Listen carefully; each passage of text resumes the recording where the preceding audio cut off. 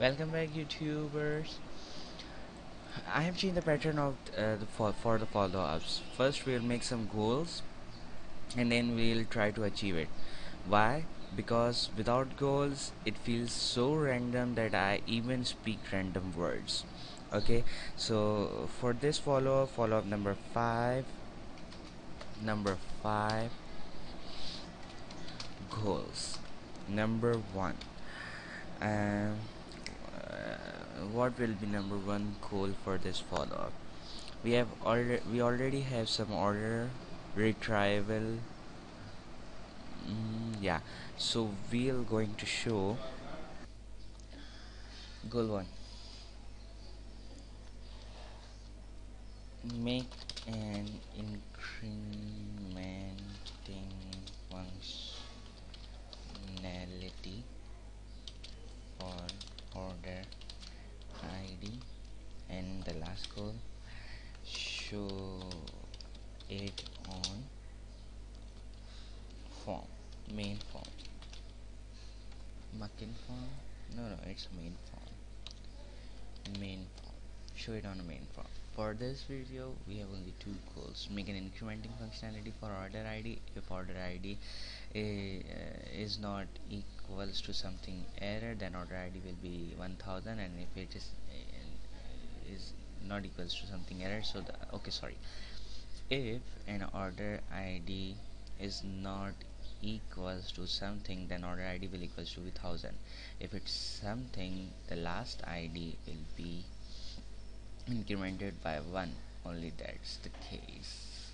Only that we have to make, and we have to show it on the form whenever the form loads. Okay, that's all. So how we are going to achieve it? It's very simple. Making an incrementing functionality here. Why we are declaring this order ID to the last ID? Because we want to show it on the form, and so we can and as we have a full control over this order ID will going to represent its data on the form, this order ID, and where order ID comes from this property. So indirectly we will going to make the labels text property to this ID, label text value to this ID's value. Okay, so order ID is equals to integer cmd dot execute scalar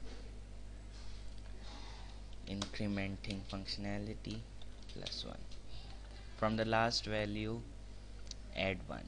This is equals to the last value on the table, this, and then plus 1 for a new value.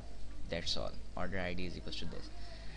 If it's not equals to something else, so it's going to make 1000. Now we're going to save it all, open this, we code on initializing components.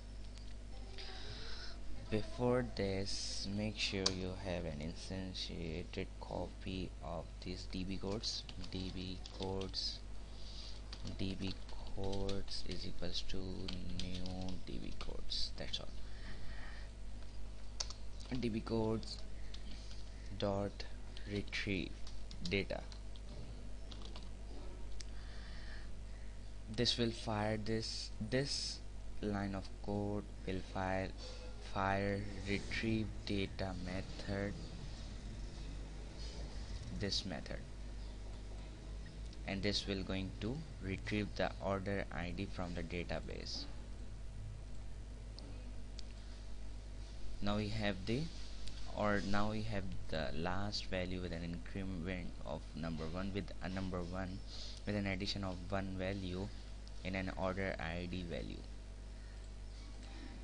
So we can easily now change the label order number dot text value to the ID number.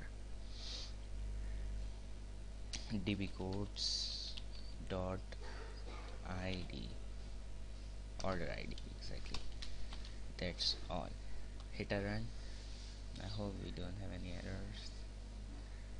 Yeah, we must have an error because we haven't casted it to string property as label our label containers are string containers. I hope this make a build succeeded, make 1000. As you have no data, look, right click, select top 1000 rows. Oh, 1000 row, you have no data, no order ID. That's why it changes the value to 1000, or it assigns a value to 1000. That's all, we have achieved our goals. Thank you for watching. We'll be right back soon. Jazakallah.